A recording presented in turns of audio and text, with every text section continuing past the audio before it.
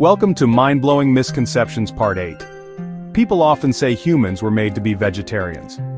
But evolution says otherwise. Let's start with your gut. Herbivores like cows have super long intestines, up to 30 times their body length, to slowly digest plants. Carnivores have shorter ones, about 3 to 6 times their length. Humans, ours fall right in the middle, leaning closer to meat eaters. Now let's talk teeth.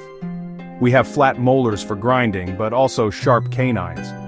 Not as brutal as a lion's, but definitely not pure plant equipment either. Here's where it gets wild. We were once tree-dwelling vegetarians. But as forests shrank and we moved to open grasslands, food got scarce. So we started scavenging, hunting, and cooking meat. And guess what happened next? Our brains exploded in size. Meat gave us dense calories and vital nutrients that plants alone couldn't offer. Ironically, we only got smart enough to feel guilty about eating meat after we started eating it. So, no, we weren't born carnivores. But we definitely didn't evolve as strict herbivores either. We're opportunistic eaters, just very thoughtful ones.